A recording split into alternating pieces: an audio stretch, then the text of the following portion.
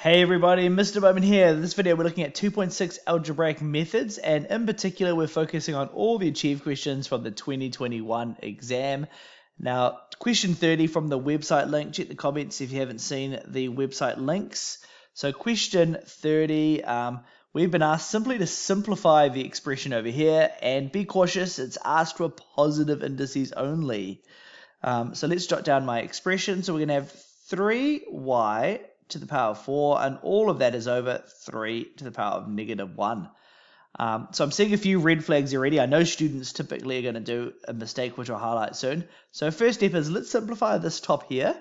We're going to simplify that by going 3 to the power of 4, and that's going to be multiplied by y to the power of 4.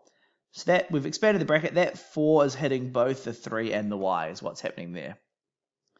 That is going to be divided by 3 to the power of 3y to the power of -1. I'm now going to do two things at the same step here. So this 3 to the power of 4 is going to become 81. You can do that on your calculator if you're not sure where I got that from. And that's going to be y to the power of -4. The next thing I'm going to do here is I'm going to move this y to the power of -1. I'm going to move it to my numerator.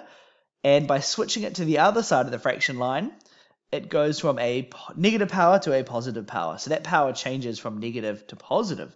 So that's going to become y to the power of 1, and all of that is over 3. I just want to note a really common mistake I see is people often drag the 3 up with the y, but just a reminder that -1 only relates to y. This 3 has its own power of 1, currently invisible, but that -1 does not attach to the 3 over there. So now that I've done this, I'm going to simplify. I've got two things I need to do. I need to do the division, 81 divided by 3. And I need to merge the y's together. I've got 5 there in total. So as I said, 81 divided by 3, that's going to be 27. And the y's together, that comes to y to the power of 5. So I'm now on question number 31. And again, we're asked to simplify the instructions for the previous question. And we've got the cube root of 8 to the power, or 8y to the power of 27. So we've got the cube root of 8y to the power of 27. So the first thing I'm going to do is I'm going to split this up into two parts. So this is actually going to be equal to the cube root of 8 multiplied by the cube root of y to the power of 27. And the cube root of 8, that's actually really easy to do. That's going to be 2, right? Because 2 times 2 times 2 is equal to 8. The next part here is going to be times. This one here is a bit trickier to do, but I know the cube root is the same as a 1/3 power. So what I'm going to do is I'm going to do y to the power of 27. And all of that is the power of 1/3, representing the cube root. And because I've got a bracket, I know I just need to multiply the two powers together. So that's going to become 2y to the power of 9. I'm now on to question number 32. Down the bottom there, I've got a quadratic fraction, and I've been asked to simplify that. So let's jot down my expression. So I've got x squared minus x minus 12, and that is divided by 4. I'll run a bracket there, but 4x plus 12. So when you're dealing with quadratic fractions like this, you need factors to be able to cancel. So for example, we can't cancel out these 12s because that's addition and subtraction. They're not multiplication, they're not factors. So what I need to do is I need to factorize the top and factorize the bottom. So these are fairly straightforward ones to factorize, which is nice. So we need to think what adds to -1 multiplies to -12. So adds to that, multiplies to that. Hopefully you're thinking -4 and +3. So that means my brackets are going to be x minus 4, and then we've got x plus 3.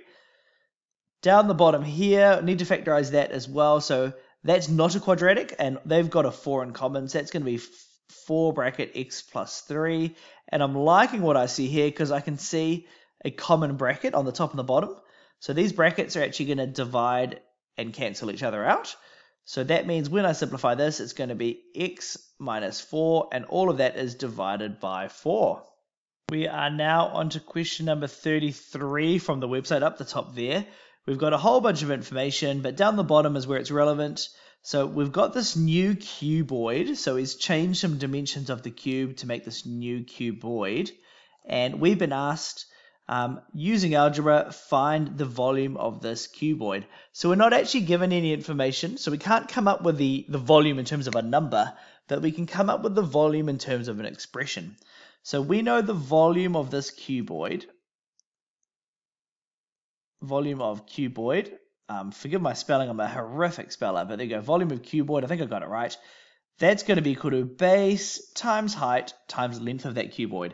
So they're 3 dimensions. So we've got p divided by 2, 2p, and p as the 3 numbers. So that's going to be equal to p over 2 times 2p times p. So because we've got a fraction involved at the front, all of these here are going to be considered to be fractions as well. So we're going to go over 1 over 1. And because we're multiplying fractions together, we need to multiply all of the tops together to be the top. And then we're going to do the same with the bottoms as well. So top times top times top, that's going to be 2p cubed. And then I'm going to multiply all the bottoms together to get to 2. And then 2's cancel, leaving me with p cubed. So the volume of this cuboid is actually the same as the volume of the cube that we had earlier.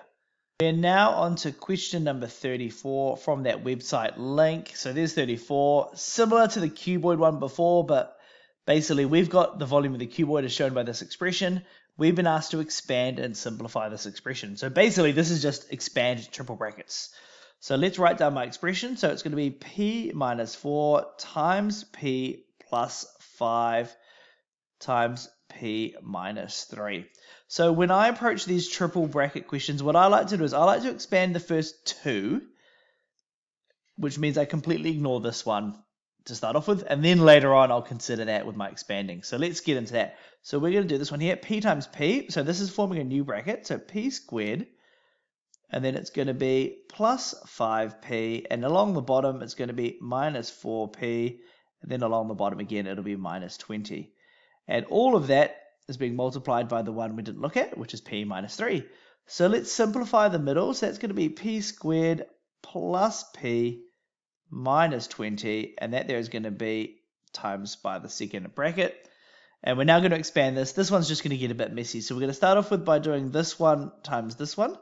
So we're dealing with that p squared first. That's going to become p cubed minus 3p squared. I'm now going to repeat the same with the p, so I'm going to go there, p times p, and then p times negative 3. So that's going to be plus p squared minus 3p. I'm then going to finish off with the minus 20, so minus 20 times p, and then minus 20 times 3. So it's going to be minus 20p plus 60. Just noting we had a negative times a negative, giving us a positive answer. So we've expanded, now need to simplify. So p cubed stays the same. We've got some p squareds here. That's going to become minus 2p cubed. We've got the p's over here. That's minus 23p. And then finally, plus 60. So that wraps up all of the achieved questions from the 2021 video. Hopefully you found it really, really helpful. If you're stuck on any questions, comment below and I'll be able to reply with some extra resources.